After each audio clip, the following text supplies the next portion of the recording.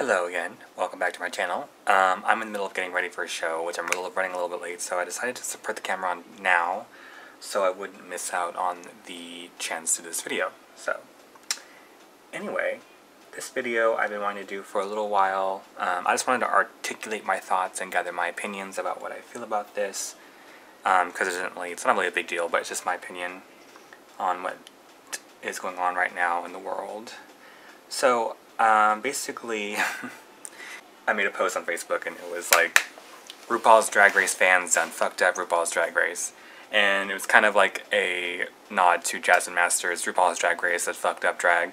That's kind of what my mentality was, but not the show fucking up drag. It was mainly just the fans of the show fucking up the experience of watching RuPaul's Drag Race nowadays. So I wanted to do this video because I felt strongly about it, and I've been feeling this way for a while. Like, there was no distinct moment or event that made me think this way. It's always just been the kind of thing in the back of my head, but now it's more with the upcoming season 11 coming out. It's just kind of took me over the edge.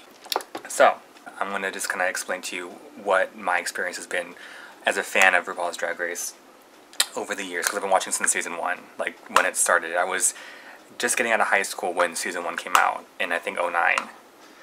So it's been around for a while. I first saw the ad for it on a website called Downlink, which was kind of like a MySpacey social media site for like gay, bi people who were down, you know, like not everyone was down, which was like people who were in the closet still, but it was just a gay site. You know, before Adam for Adam and all that stuff was around. It was really just a social media site you can chat on and add friends and stuff like that. It didn't really go anywhere though, but so I think it was sponsored by Logo though. So on the banner, you have the advertisements on the top and the bottom of the website. There was an advertisement for a new TV show on Logo called RuPaul's Drag Race, and it had the whole cast of season 1, you know, posing with their little, because back then they still played up the whole drag pun thing, the drag race pun, so they're all decked out in like pit crew, like, you know, jumpsuits, drills, things like that. It was all themed that, you know, around like drag racing. Well, basically I watched it through the Downlink player, because you can watch it on Downlink. So I watched the whole season on that. It came out in episodes, so I only saw it as it was coming out. I didn't watch the whole thing. I didn't binge watch it. I watched it every week. And I was like, oh, this is really interesting. But I wasn't interested in like makeup or drag. I didn't know what drag queens really were, other than you know, people you see like on TV or things you saw on you know, Parade. When you think of Pride, you think of like drag queens, and they're kind of big, and they're, you know, Lady Bunny kind of looking, like big hair, clowny looking, you know, men in wigs. And then the show, RuPaul's Drag Race, really opened my eyes to what drag can be and what it really is. Season 2 comes around a year later, and this is what really got me into the show for sure. Because this is the season Raven was on, Jujubee, all those people. And it was still kind of low budget at the time. I was surprised because at the end of season 1, they kind of made it sound like RuPaul was going to retire, and the next drag superstar would take off and be the next RuPaul. Like, that was going to be the thing. Because at the very end, if you watch season 1, you would know that she told BB, congratulations, basically something, I pass the reins on to you, my dear, something. So it was kind of the idea that it was the only season they were going to do, and RuPaul was going to step down for being, you know, a drag superstar of America, and BB was going to be the next thing. And season 2 came out, and that one was successful. It wasn't mainstream. Only me and my friends knew about it. People who watched Logo knew about it, etc. Not many people watched it. Not people were into drag yet still. It was still kind of weird to be a drag queen then. Season 3 came out, and Manila Luzon, Raja, all these big name people. And this was the year I got into makeup. And so if you remember, if you've been with me for a while, my first Drag Race look was based on Manila Luzon's makeup. It was shitty. If you look back, it's still up. It's really ugly. But Manila actually reposted my video, and I got a little bit of attention from it. I got a little bit of momentum. Long story short, I did a whole bunch of these series of videos of Drag Race inspired makeup videos that no one was really doing at the time. I was basically writing the coattails of these famous queens through my YouTube. And for me, my YouTube videos were more like my fan mail that I would like hope they see. If they look up their name on YouTube, they would see me, and then like that would be my way to be like, I love you, you inspire me, blah blah. Manila, and later on was Raven and all these people who were like big influences on me and my start of drag. Manila Luzon, Sharon Needles, and Raven are like the trifecta of like what made me do drag. Because the following year, season 4, is when I actually got into doing drag. And I didn't even think about it prior to that. I was like, I don't know if I can even do that. I don't know if I want to risk my masculine outlook and all these things, because I wasn't really masculine anyway. But, you know, like, when you do drag, well, when you did, I don't know about now, but before, it's like, if you do drag, you kind of have to accept the fact that you are cutting your dating life chances in half a little bit. Because if someone hears drag queen, they're not exactly into that, because, you know, this is when Mask for Masks started coming out. Anyway, long story short, I did drag first time, and I loved it, and I got to do it, and if you watch me through YouTube, I got it, like, my life had changed, my passion had changed from dancing, I was a dancer at one point, into doing drag. That was my passion.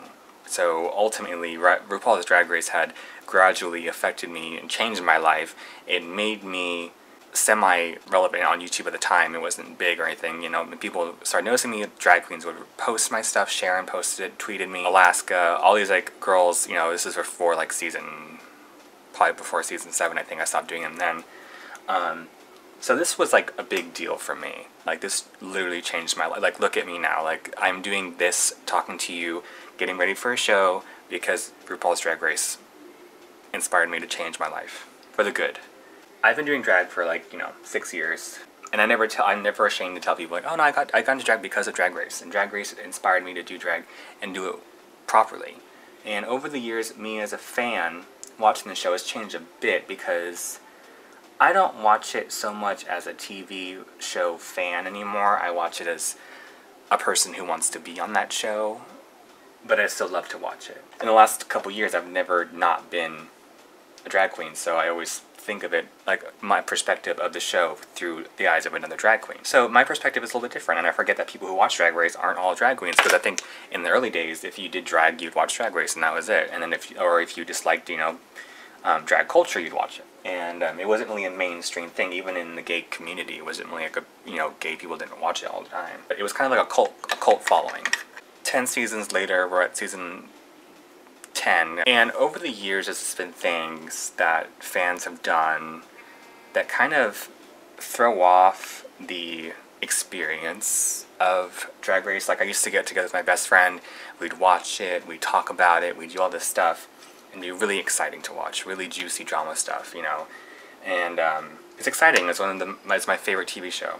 Season 3 is when, you know, people started watching it, I think, a little bit more. It wasn't until season 4 and 5 is when it really blew up.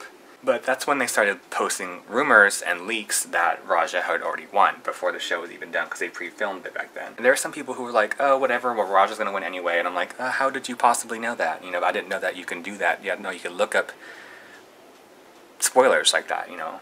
Spoiler alert wasn't really a thing at the time. And since then, it's just gotten worse, to the fact that they had to film the finales live. You know, they had to film 3 different endings, and then whoever ended up winning will know the night it airs. So not even the winner knows until the day the episode airs. And I'm like, okay, that's kind of cool, that's safe. And so far, in the last probably 6 or 7, you know, seasons, I don't know why, but people just love to know every little fucking detail about Drag Race before it even has finished filming. They want to know who's on the season, they want to know what happened, who goes home in what order, who wins. Speculating about who you want to be on the show is one thing, but like consciously like going and finding spoiler leaks and posting it publicly, like, this is the person who's going to be on the cast this season. I'm just going to fast forward it to season 11. Someone already leaked the cast for season 11. It's all over Facebook. They posted a picture of Untucked on Facebook also, and I'm not going to say who's in it or who in the cast, because if you are like me and you like to wait and be excited for stuff, don't go on Facebook. I don't blame any people on my friends list to reblog this or repost this stuff, and they're just, you know, they're commenting about it. But for me, it's just like, I don't see the purpose of having to know something before it happens a year in advance. Like, we're not going to see the show for another 10 months or so. So I don't see the purpose. There's no purpose for it. And spoilers are just stupid. Like, I don't know. It's one thing to, like, spoil a movie because it's a movie. You have something like Drag Race that, you know, it's a pop culture phenomenon, changing lives, because I know I'm not the only one. These people have to just ruin it and just make it, like, a big deal. I'm not even talking about the fans being, like, angry at people and sending death threats and racist comments. Like, that's its own thing. That's a whole other video. I've always hated spoilers, and I've always been very vocal about hating spoilers, especially with Drag Race and things like that. But like, people were more respectful about Avengers Infinity War spoilers, and then everything. It's a superhero movie, but then when it comes to just like, a drag queen TV show, they have to know all the details. It's just so stupid. I feel bad for people who are getting to the show now to have to deal with all these spoilers and stuff and not enjoy it the way I enjoyed it. Because when I was younger, it was fun. It was not as serious, and it was more lighthearted and whatever. But now it's all about like who's the most brandable and who's gonna win and who's gonna be top 4 and blah blah blah. Like, I don't know. Like, I mean, I have my thoughts about who should win, who shouldn't win, who shouldn't have won, who should have won, and who deserved to be Miss Congeniality and all that stuff. I'm kind of lagging behind my makeup. But I've never, like, had to go out and look it up and then be like, oh, well, too bad. They lost anyway. They go home, episode 2, and whatever. And it's not always the internet's fault. Sometimes if you're a performer and you've performed with drag queens from Drag Race, you should probably know that they're very open about talking about behind-the-scenes stuff, and they'll tell you things if you ask them, like upcoming things. Like, I remember when I worked with Ivy Winters a few years ago in Modesto, she was telling us about the whole season 6, the whole 2-episode premiere thing. Oh, that's cool. I mean, it's exciting, but it just like ruined it. Like, it ruined the surprise. Like, it ruined the effect of it even being a cool thing, because I knew it was happening. And not that she was going around telling everybody that, but I'm just like, no one really has like a sense of like, oh no, you can find out and be excited when it comes out, and then be surprised when it comes out too. And like, just because you know what's going on doesn't mean you need to tell everybody. I know people who are on the season can't do that, but still. That's my opinion. This is more just like a rambling, talky video. Basically, I mean, I'm not giving any kind of intellectual value to this conversation at all, but it's just one of those things where I don't know if anyone else knows this also, or anyone else feels similar to this. I've expressed this a lot over the last couple years, but it really has kind of just, the last thing that was like the last straw was the whole like season 11 cast being like spoiled without, like, it's just so stupid. I understand if you love the show so much, you want to know everything about it, and you want to be the first one to know everything, you want to be a stan as soon as possible, but it's like, you can't just enjoy what we have already. Like, season 10 isn't even over yet. It's like, this is why we can't have nice things. I don't know. It's just weird to me. I still love the show. I still respect the show. And I still want to be surprised by it. I still want to be excited for it. Despite everything I've heard about it and everything like that, like, I still want to be on the show. And when I get on the show, I'm going to keep all the secrets. Don't give a shit who's asking me. Be excited. I want to milk that shit the legit way. And if anyone who even supports me is about spoiling things like that, that's not cool with me. Just be excited for shit. Just enjoy it as it comes out. I don't know what else is. I don't even know what the final thoughts are about this. It's just basically, I just want to show you guys like my story and how much like a TV show has affected people's lives. Well, at least mine. I just wish that people would just appreciate it for what it is and not dive in so deep and ruin it for everyone else. Because I'll say it again, I've said it before, but I'll say it again. If you know spoilers and you post spoilers, you're not special. You're not contributing anything special to the world. Just because you know things first doesn't make you special.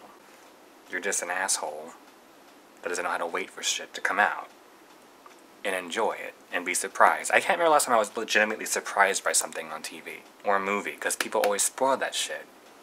And if you shoot an arrow and it goes real high, hooray for you. But yeah, I'll see you guys in the next video because I'm running really late. I'm supposed to be gone in like 15 minutes, but we'll see.